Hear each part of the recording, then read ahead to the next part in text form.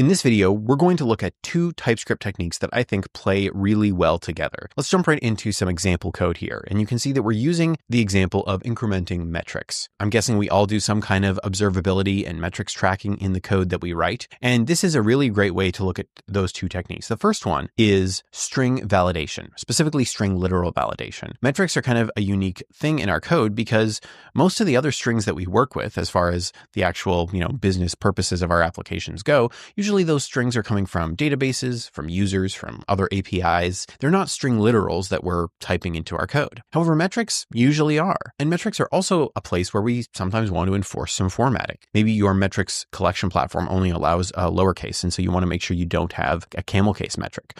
Maybe you want to make sure you have certain special characters that aren't part of the metric name because it just makes them hard to search for. What we want to do is find a way to have a list of disallowed characters. And we can do that with some string parsing in TypeScript so that we actually get type level errors for this type of stuff. We kind of have an increment metrics function here that has some metric name that takes this t that is a string. And what we're going to do is do some validation on our t type here. So we already know that it's a string. That's great.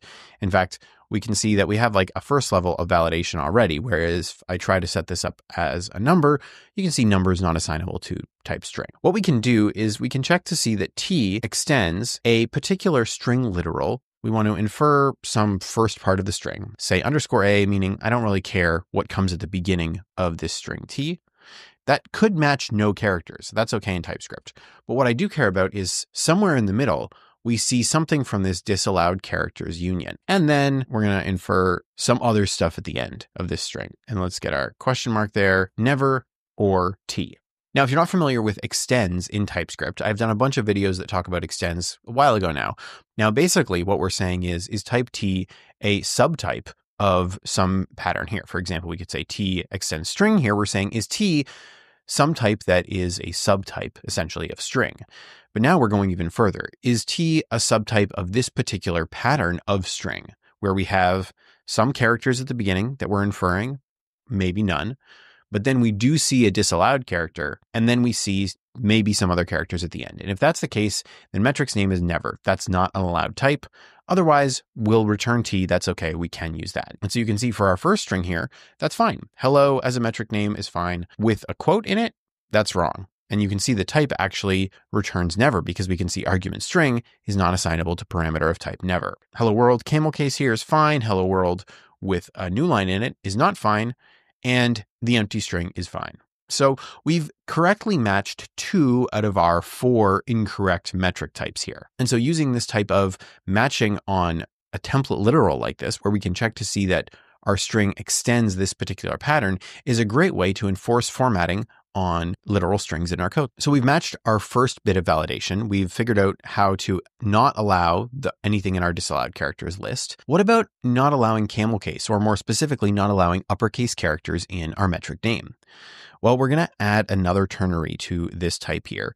So we're going to do it in place of where this final t is, right? So we're going to first check to see if we match this particular pattern. If we do, we're going to end. That's not allowed. However, if we don't, then let's break this down here. We can say, does t extends, and we're going to use lowercase t. Lowercase is a built-in TypeScript utility that basically gives you, if t is a string, it gives you an all lowercase version of that string, right? It's like calling 2 lowercase on the string. This is useful in this case because t extends lowercase t only in the case where t originally was already all lowercase. So if it has uppercase characters, that's not going to match that string. And so in that case, we can also say never. Otherwise, we know, actually, sorry, now I have that backwards. If it does match, then t is fine. Otherwise, never. We have 3 errors here. We have obviously our quote, obviously our new line, but now we also have hello world with the uppercase W. We have one more to match, which is empty string. As you could guess, we're going to add another ternary in here. We could say, does t extends, and this one really easy, does it extend empty string? If it does, then never. There we go. We now have a metric name type that gives us valid metric names for all of the validations that we care about: special characters, uppercase letters, and empty strings. So that's the first tip here, which is that we can do this type of string validation in various ways. We kind of have 3 patterns here. We have some string transformer utility here using a built-in utility. We can just match against other literal strings, or we can do pattern matching with template literal syntax. The problem here now is in all three of these cases, we just get the argument of type string is not assignable to type never. It would be nice if we could give the user a better error instead of just saying type never in all three cases. Better type errors is something I've been pursuing in TypeScript for a long time, and there are a couple of ways you can do it. None of them are really that great. I'm going to show you one method that I have today, which I think is pretty decent. What we can do is create a new type, no empty string. Let's just alias never to no empty string.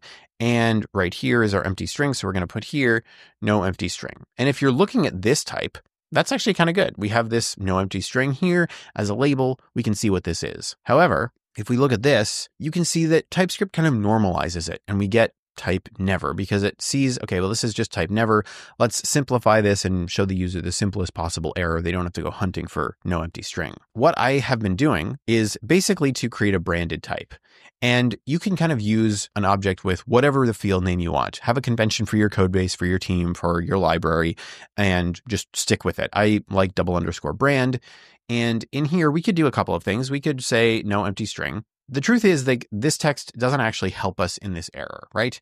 Basically what this does is it allows TypeScript to not simplify this error message. And we get the user, and the user here will now see type string is not assignable to parameter of type no empty string. And so we're getting the name of our type here. The other thing you could do, and I kind of like this idea, I haven't used it that much, but you could actually have just like a human readable helpful error message here. As you can see, no empty string is still all that shows up here. But now we actually have something where if the user follows that through, maybe they navigate to metric name and they see no empty string and they navigate back here.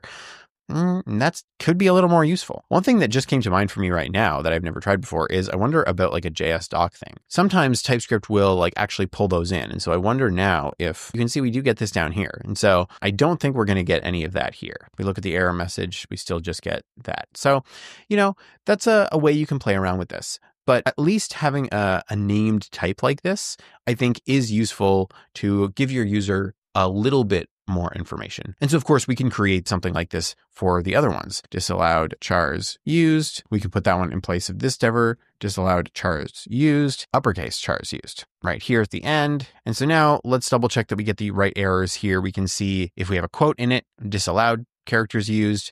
If we have the capital W, uppercase characters used. And if we have a new line character, disallowed characters used. And we already saw with the empty string, no empty string. Let me know what you think of this idea. The string validation I think is super useful. Is this a nice way to do error messages or better error messages in TypeScript? I don't know. I would love to hear your thoughts on this and let me know if you have other ideas. Also, this channel just reached 20,000 subscribers. I'm coming up on about like 3 years of me doing this pretty consistently, although to be fair, I took off a lot of last year.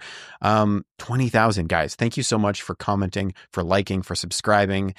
I would love to do like a Q&A video. I don't know if anyone's interested in that, but if you are, leave comments down below. And maybe the next video is a Q&A one. Thank you guys so much for watching, for commenting, for liking, as I said, and I will see you in the next one.